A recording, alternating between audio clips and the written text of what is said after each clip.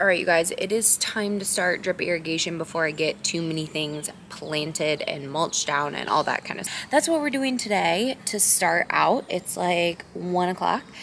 I'm going to try and work as fast as I can get this done. I went yesterday. If you've been following along, I did drip irrigation, let's see, here and in the front yard into pots and stuff like that last year. But I found a new way that I want to do it, especially for a bigger flower bed, and I'm going to switch some stuff out for the other flower beds and stuff like that. So I got 100 feet of the 1/2-inch emitter tubing, and it has holes every 18 inches so that it'll drip out of there. So in some instances I will need stuff closer than that, but I'm going to, as you can see this brown tubing there, that's what it is. I ran it all the way along here. I need to actually like get it staked down and all that stuff, but I'm going to do multiple lines, probably 3 different lines or so along this area, especially because that's only 4 feet, and then in the areas where it's bigger I will add more surface area. So I got 4 of these, so that's 400 feet, because this from here to here is like 67 inches or feet, I mean, and then here to here-ish, that's probably about 30 feet. I'm gonna hook it up to the same line that's here and then run it along the fence here. So basically this black tubing that I have here is basically tubing that you can use to run the emitter tubing to your flower beds. So what I'm gonna do instead of doing all these little things is that this one has little holes. So you see how it has a little hole every 18 inches, so it'll drip out of there, and then I can add emitters if I need to. So I'm gonna tap into this line and run black tubing, the like tubing that gets you there. Here, it'll come off of this black tube and then come all along here and then do like a little bit of a grid system type of thing here. I'm also going to be burying the line under the fence so we can still mow and do all that kind of stuff. So I'm going to need a lot of these T-joint things to go there. So the drip system stuff isn't as fun, but it's necessary, especially in this big of a garden.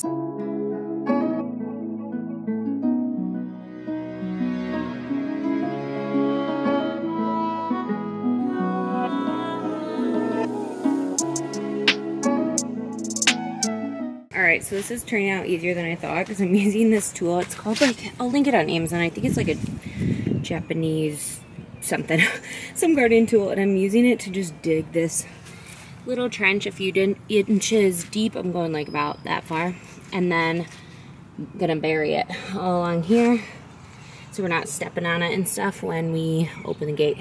Drip irrigation is going pretty good, except for the fact that I don't have enough of the connectors that I need. I need more elbows and stuff, so I need to run to the store to get that, but Caleb has a car today because he's out at the office, and we only have 1 car, so I cannot do that today. All right, I stole a couple pieces of connectors from what I had done last year. I'm gonna change the setup anyway, so it wasn't a big deal, but I still need more, so that sucks, but I'm like this close. This part is all done, so it comes out of the ground here, T-connector, elbow, and then the drip lines, the 3 lines here. And then we go down here, like I showed. I connected a 4th here, and then I connected a 5th there because it widens more as you go along. So there's 5 lines, and then goes right by the sunflowers, and all the things I'm going to have along the back of the fence will be perfect there. Lilies have some stuff around them. It goes right by this tree and those lilies, and so it's like, it's going great, honestly, the spacing and everything. So I added this one here, which is the 5th, over there by that bush, and that's going all along. That's going to be the only, there's going to be 5 for this section here, and then this actually needs to be stapled down, but I'm out of staples, so this needs to go further out this way, so it's over a foot. And then I will connect another one like around here, so it'll go like that, and then there'll be 6 on this side here because it's pretty deep with those trees and everything. And just keep adding until I get to the corner, and they'll all be connected. So I need a lot more like T-brackets, and then I need a bunch or an elbow here and then T-brackets along there to connect everything. So it's basically like a grid, but it's rows, you know.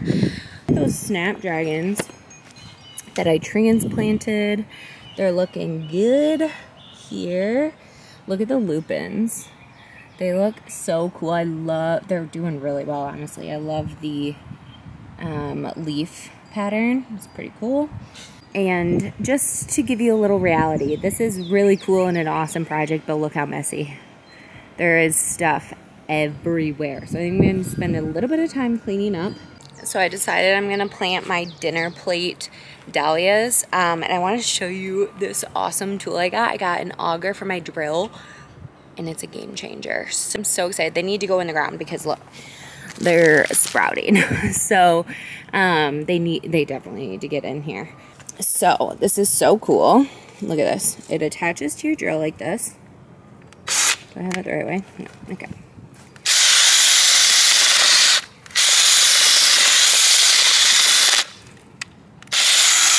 And then you have a hole. How amazing. And I can do it just completely standing up. Like, this is me and this is the drill, and I just hold it. So cool for dahlia tubers. I'm gonna need to drill a bigger hole than this, but like for any of the seedlings and stuff, it's like the perfect hole. So pretty exciting.